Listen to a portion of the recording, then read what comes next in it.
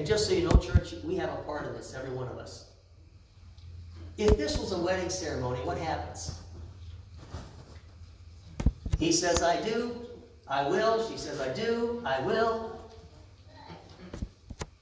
And if I'm performing a wedding and people have come to the wedding, I'm encouraging and admonishing the people in this. Listen, help them out in this new relationship. Help them out in this new business transition. Because things are going to change and they're going to need help. Don't tear them down. Build them up. It's the same thing with parents. So you'll have a part this morning. You'll have a part this morning to be able to commit yourself to this young couple. And most likely, I already know most of this. Praise the Lord. I'm glad that at least I'm acquainted with most of you. Most likely you've already been there to help them out in various different ways. Amen? Amen. You're helping right now. Or maybe you're being helped. I know what I'm like one of my grandchildren on my lap. But I want to ask if Eric and Jacqueline can come up, bring those precious babies. And if you need, we can put you in a... Oh, look at this. Bright eyes.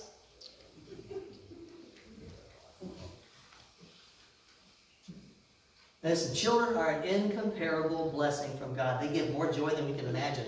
And right now, they're going to take center stage right here. Bring those babies. All right, let's just bring you right out here, right out front and center. Right up front and center. Look at that. Look at this. Hey. He says, look, I'm up front.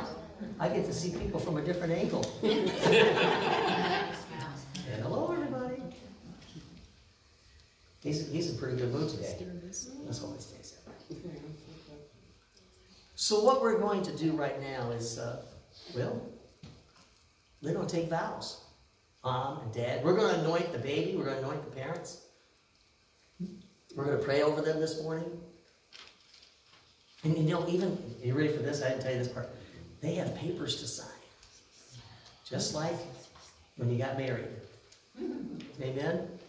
So that one day you can look back and be reminded, this is what we agreed to. And you might have to have a conversation and say, how are we doing? How did we do? My wife and I, we do this from time to time. And sometimes it's good. Sometimes we say, okay, we could have done better. Amen?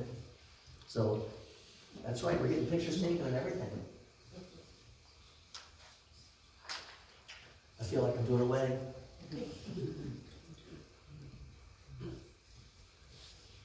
Eric, Jacqueline, God has given you a precious and wonderful gift in Oliver and Octavia. But along with this gift comes responsibilities in raising these two children, raising them properly in the sight of God. And you are standing here today to commit your lives in front of these witnesses to raise them both according to the will of God. So as I read these statements of commitment, respond, I do, if they express your sincere desire to commit to carrying them out. Do you recognize these children to be a gift from God and give heartfelt thanks for God's blessing? Oh. Do you commit yourselves to being an example to these children by following the Lord God in your daily life, seeking to know Him, to love Him, to obey Him with all your heart, mind, and strength? Do you commit yourself to be diligent to teach them the truth of God's holy word and instruct them in love and obeying God?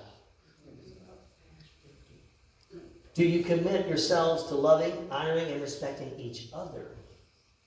Carrying out the biblical roles of husband and wife, and remain committed and united in your relationship so that these children will have the security of a true home and understand how to have proper relationships with others.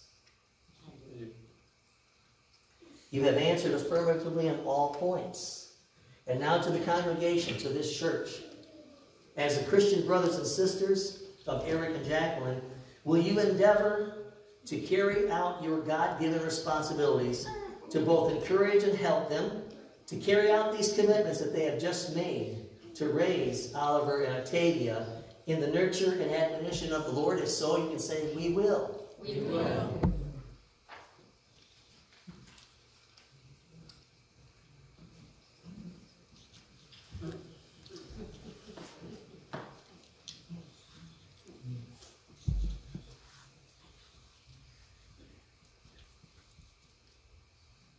Oh, a little smile.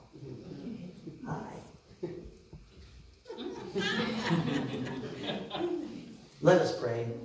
Father, today, Lord, we dedicate these children and the parents, Lord, in the presence, Lord, of these witnesses and in the sight of our loving Savior. And Lord, today we anoint them. We know, Lord, that the oil has no power within it, but it's the sign and the symbol of the Holy Spirit of God. So it's in the name of the Father, and of the Son, and of the Holy Spirit that we anoint them. Lord, both their minds, their hearts, and their soul to be dedicated to you. That God, let the Spirit of God come to life within them. That, Lord, that they will come to know you and admonish you. Oh, hallelujah, God, that they will come to follow you and obey. Let me take a chance. I just can't help myself. Hi. Uh-oh. I've been spit on before. Father, what a precious gift that we have. And Lord, thank you today for this young couple coming to share this gift. And Lord, because it's a gift that has been given to us and being shared, we thank you, Lord, and we sincerely accept the challenge to help this young couple in any way that we can. And Lord, I thank you for these people who have come today, Lord, to observe this and to be part of the service. That God, that they will also come alongside and Lord, be there and offer care, oh, hallelujah, and comfort. And Lord, in doing so, also be there to share in the joy. Lord, restore to us the joy of our salvation and Lord, in the gifts that we receive through Christ Jesus, who is King. And the church all said, Amen. Amen. No.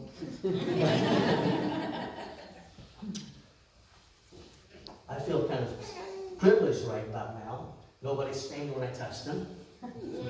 Children are an incomparable blessing from God. They give more joy than you can imagine. But God gives us another great blessing, and I want to close with this thought.